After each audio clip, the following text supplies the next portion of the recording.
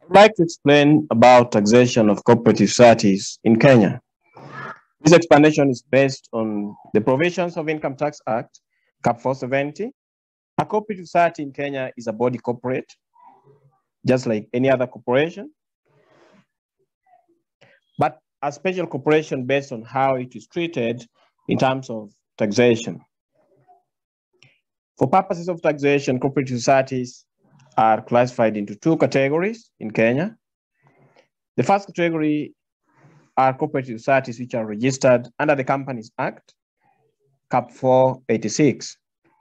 Such cooperative societies are subject to the provisions of Income Tax Act that applies to any other company which is registered under Cap 486. Example of such cooperative societies include the KCC, KPCU, KFA, among other companies. The second category, cooperative societies which are registered under the Cooperative Societies Act, Cap 490. They are referred to as designated cooperative societies, which are further divided into three categories. The first category is primary designated cooperative societies, whose membership are individuals. Secondary designated societies, whose membership are other cooperative societies. And then we have savings and credit cooperative societies. This type of cooperative societies are considered to be primary cooperative societies, but they have a special feature which the other cooperative societies don't have, because they deal with only savings and credit. That is what makes them unique, and therefore being treated separately. Cooperative societies are subject to taxation in accordance with the Section 19 of Income Tax Act. The Section 19 of Income Tax Act has a distinction for other primary cooperative societies and the SACCO separately. Then let us look at the taxation of designated cooperative societies. This is both primary and secondary designated cooperative societies. The determination of the adjusted business income tax of designated cooperative societies happens similar to that of any other business that we have talked about before. But the difference is that the bonuses and dividends that these cooperative societies distribute to their members are treated as allowable expenses and therefore deducted. Remember, dividends and bonuses in other corporations are considered to be distribution of profit, especially if they take place after the taxable profit has been generated. They are treated as appropriation of profits. But when you come to cooperative societies, even though they are appropriation of profits, they are allowable expenses which are deducted from the taxable income of the cooperative society. However, for these bonuses and dividends to be deducted from the expense from the incomes of cooperative societies, a number of factors are considered, which we're going to look at below. But first, understand that the bonuses and dividends that are deducted from the incomes of cooperative society should not exceed the adjusted profit for that particular year of income. That is to mean these cooperative societies should not carry forward losses from any one particular year to the next or the following year. The conditions that must be fulfilled for bonuses and dividends to be deductible include the following. They must have been approved by the Commissioner of Cooperative Development. They must have been actually paid out in terms of cash, checks, or dividend warrants, and credited in the member's account. That is in a case cash is not paid or check. They must be approved at the AGM by the members of the cooperative society, and also must be approved by the Commissioner of Domestic Taxes, the CDT. Finally, where they have not been paid, maybe due to shortage of cash, an auditor must certify that when the cash is available, they will be paid out. These conditions must be fulfilled. The auditor's report must state that such dividends and bonuses will be paid. When these cooperative societies pay out dividend to the members, the dividends that they pay out are considered to be non-qualifying dividend income to the members that receive them, and therefore subject to withholding tax at the rate of 15%, which is not final.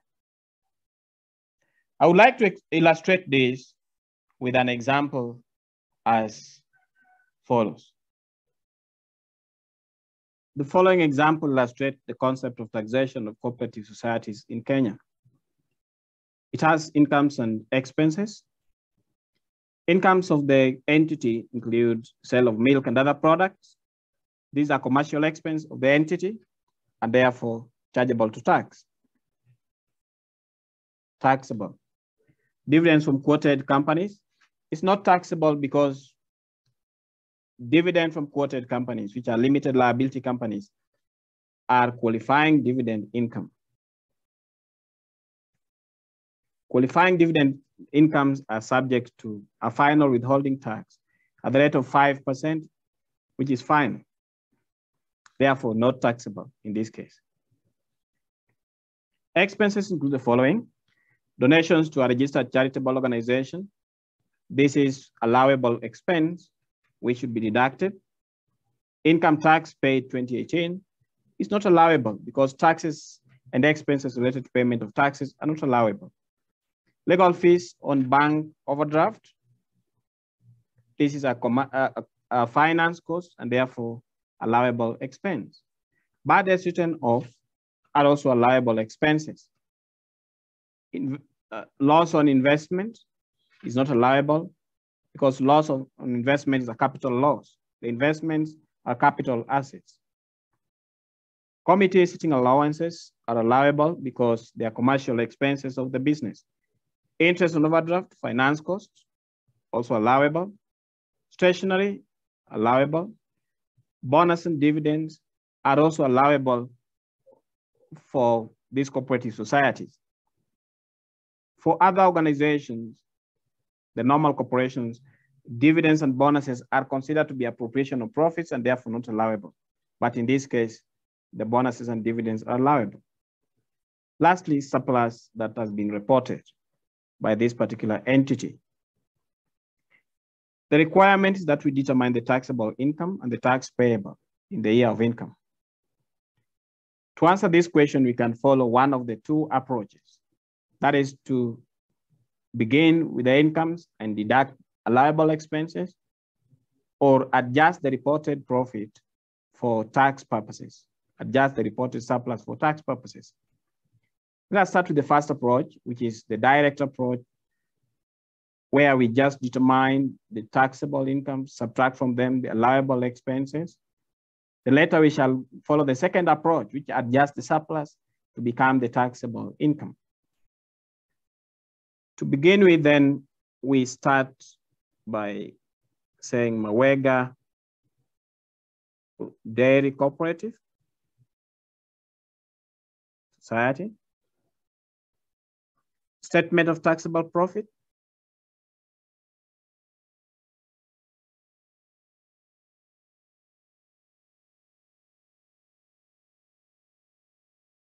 For the year 2019, 2021. For the year 2021.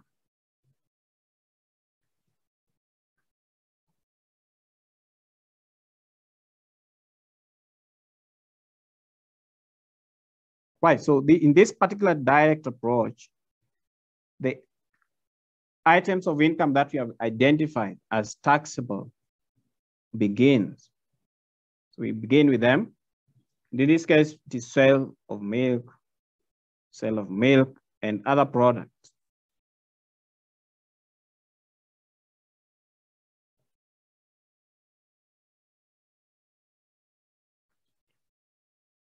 amounting to 21,600,000. We need to add, no, there's none that we add because the other income is not taxable. Then we go direct to less allowable expenses.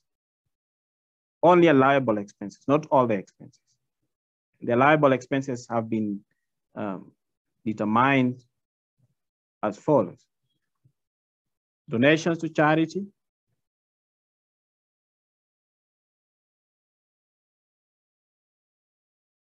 donations to registered charity,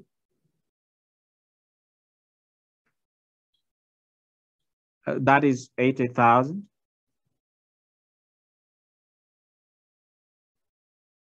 That is 80,000. Legal fees and bank overdraft. On bank overdraft.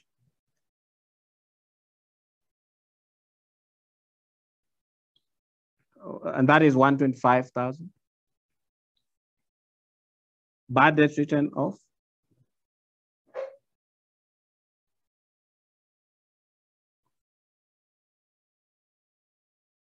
Bad debt written off. The amount is equal to 160,000. Committee sitting allowance is the next one.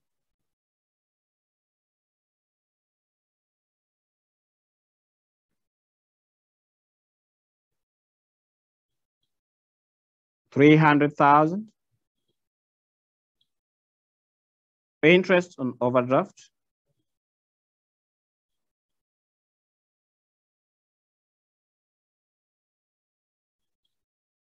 $200,000. $200,000. Stationery.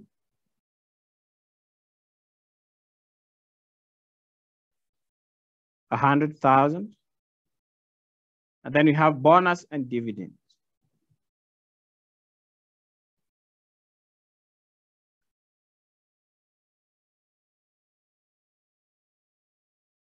Bonus and dividends are 20 million. And then we need to determine the total of all these expenses that we are subtracting. The total of this is equal to 20,965,000. 20,965,000. Now we need to determine the difference between that and the income, or subtract it from the incomes.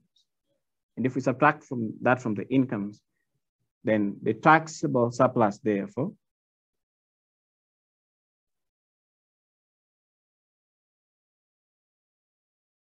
taxable surplus in this case equal to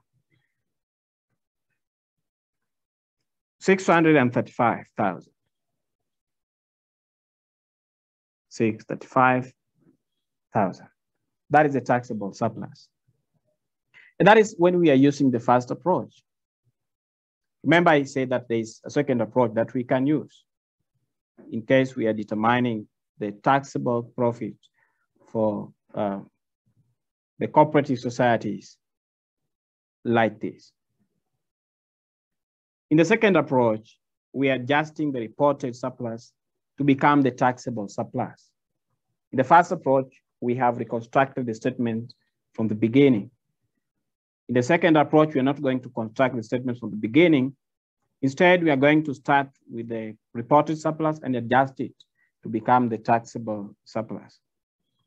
Therefore, we say Mawega Dairy Cooperative Society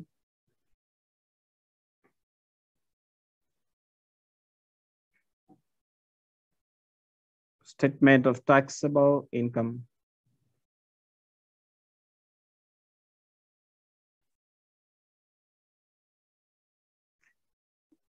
for the year of income 2019. Sorry, the year should be 2021, not 2019.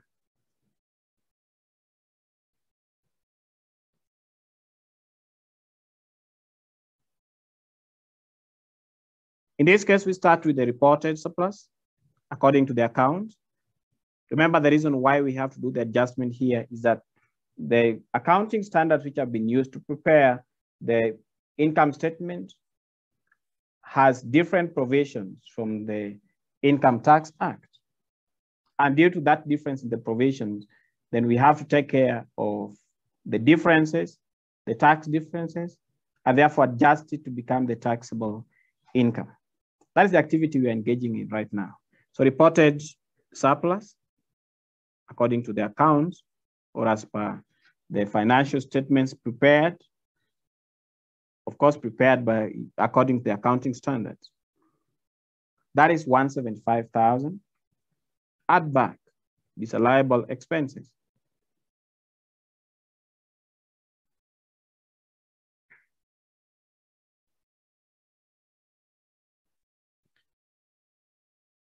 Now you can see the items that we have starred. The items with the star are disallowable expenses. That is under the expenses category. We add them back. They include the income tax paid 2018. The amount is 800,000.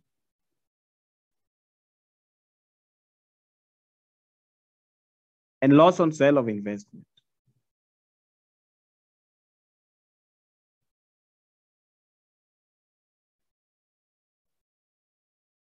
Which is equal to 60,000. The total of this is 860,000. We add that, actually we add that to 175,000, which was reported. And if we add it to 175,000, we get a total of 1,035,000. 1,035,000. And then you remember that there is an income that was added, but this income which was added is not taxable. That is the dividend from a quoted company. And dividend from quoted company, I said, is not taxable because such dividends are qualifying. Therefore, less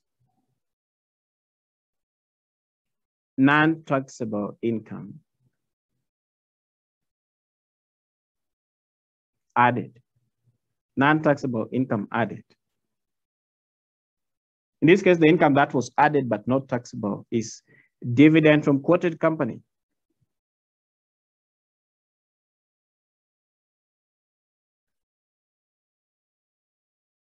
And the dividend from quoted company is 400,000. We deduct that amount. If you deduct 400,000 from that amount, then what you're going to get is 635,000. The figure is the same as the figure that we got in the first approach. The first approach, we got 635,000, and even the second approach, 635,000. So you can see that the figures are the same. It does not matter the approach you're using. So the easiest approach for you, you can be able to determine the taxable surplus for this particular organization.